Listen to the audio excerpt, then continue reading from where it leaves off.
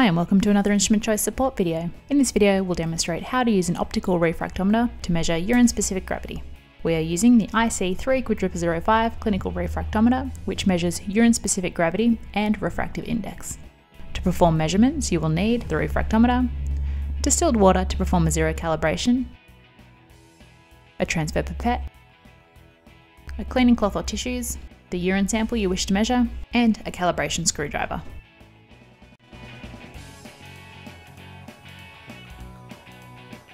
To start, you will need to calibrate the device. Open the cover plate and wipe down the prism using a soft cloth to remove any dust.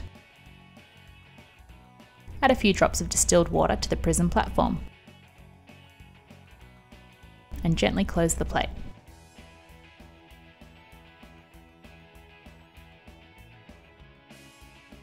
Aim the refractometer towards a light source and rotate the eyepiece to obtain a clear focus.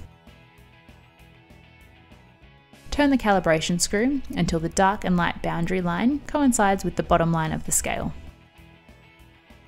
After calibration is complete, clean the prism using a soft cloth or tissue.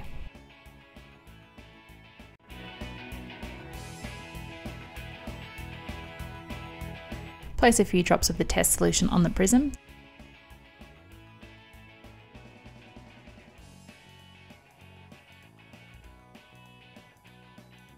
Then close the cover plate so that the sample spreads evenly onto the prism.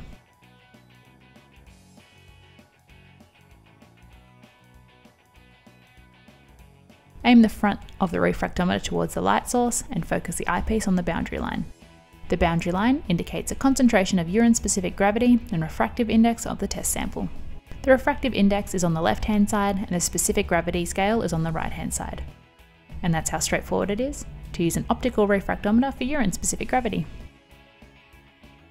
For more information on refractometers, speak with an Instrument Choice scientist. Call 1300 737 871 or email customer-service@instrumentchoice.com.au. We hope that you found this video helpful. Thanks for watching.